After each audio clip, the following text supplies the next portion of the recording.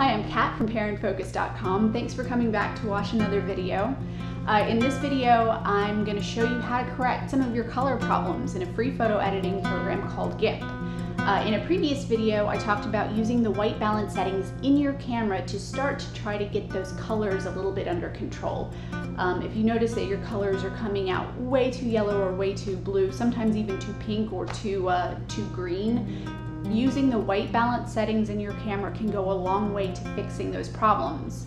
But you'll often find that there's still a little bit of a warm tone or a cool tone in your pictures, even if you get the white balance right in your camera. So luckily, those are really easy things to fix in GIMP, and if you keep watching, I'll show you how to do it.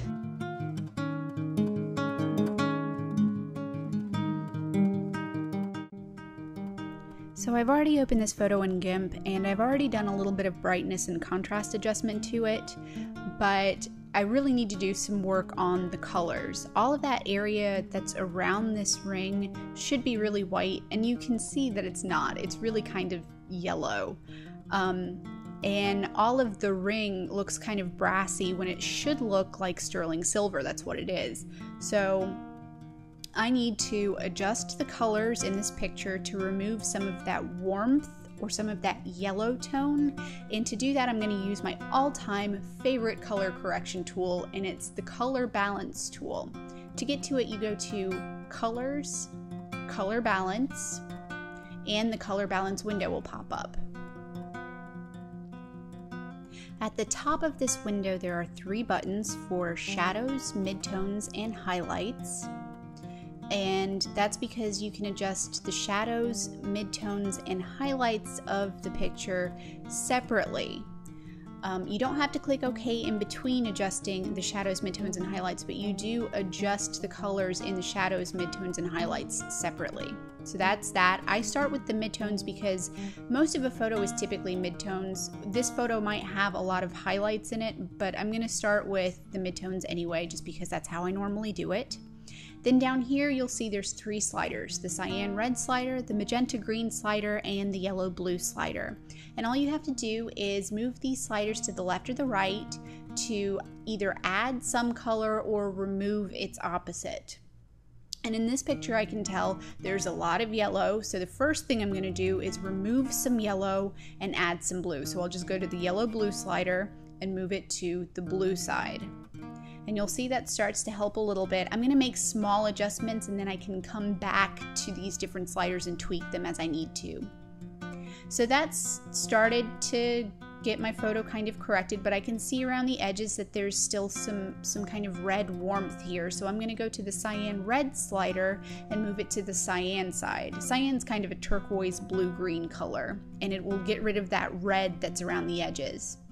And that's starting to do a pretty good job too, but I can tell that it still needs some work, so I'll come here to the highlights button. Like I said, I don't have to click OK in between adjusting the different color ranges, and I can just come over here and click highlights and not worry about it.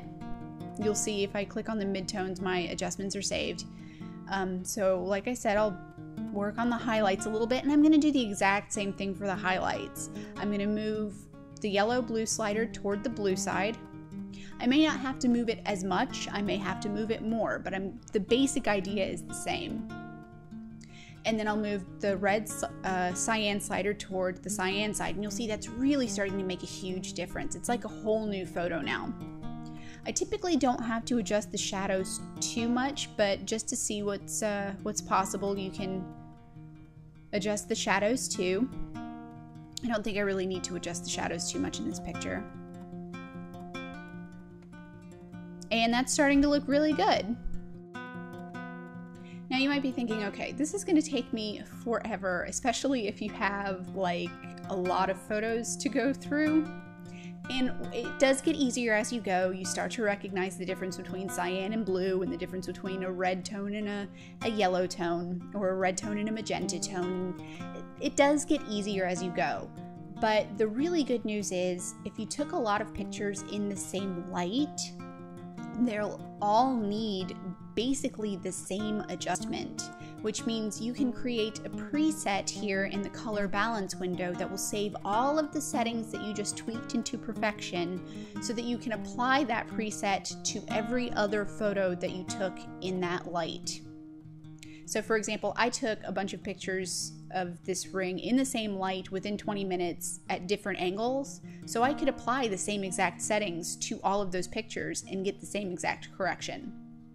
So I want to come up here to the preset section and click this plus sign, and then I'll just give it a name. I'll call it Ruby Ring and click OK. And now I have a preset saved in this drop-down menu that has all of the settings that I changed in this color balance window. It's not just for the highlights, it's for the highlights, the midtones, and the shadows. It's for the cyan red slider, the magenta green slider, and the yellow blue slider. It's for any little button that I checked, everything that I did. It saves all of those settings so that I can quickly apply all of those settings at once to any other picture that I open. So I'll click OK to apply the effect here. And for brevity's sake, I'm just going to undo the effect instead of opening up a new photo. So we'll just undo that. Then I can come back up here to Colors, Color Balance again to open up the Color Balance window.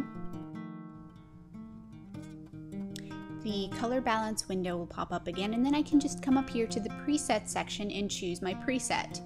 And that automatically applies all of those settings that I tweaked into perfection before, and I don't have to mess with any of these sliders. I can just click OK to apply the effect, and that's it. So you can see if you took a whole bunch of pictures that need the same correction, you could just boom, boom, boom, go right through them and not have to think about it. It's only the first one that you really have to think about. So yeah, I hope that helps. I hope that it made sense, and if it didn't make any sense, or if you have any questions at all, please leave a comment below and I'll get right back to you and I'll try to make sense of whatever it is that you missed. So I really hope that helps, and have a great weekend. Bye!